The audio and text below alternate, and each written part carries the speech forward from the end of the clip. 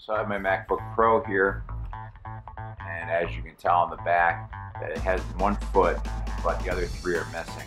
These two broke, snapped off, and this one has a hole. So what I want to do is you can order these replacement feet on Amazon. I'll put a link for the ones that I bought. Only problem with them is that they take forever to get in. Coming from China, the ones I got.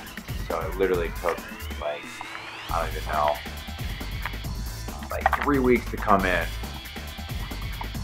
So you want to just clean up the goo, because these had some glue to keep these on before. I can just do this right with my finger, as you can tell. Just getting that glue out of there. And putting these feet in,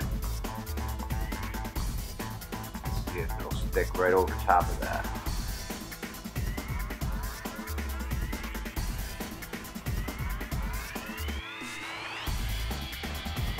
Okay, and this one's got a hole in it, so I should be able to replace that easily. Snapping it right in there.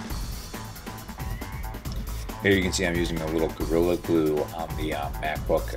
This particular foot didn't want to stick, so just putting a little glue on there and then putting the foot on there and pressing it down, letting it dry for a couple hours, and then I just removed the excess glue from that, which helped keep this stuck to the MacBook.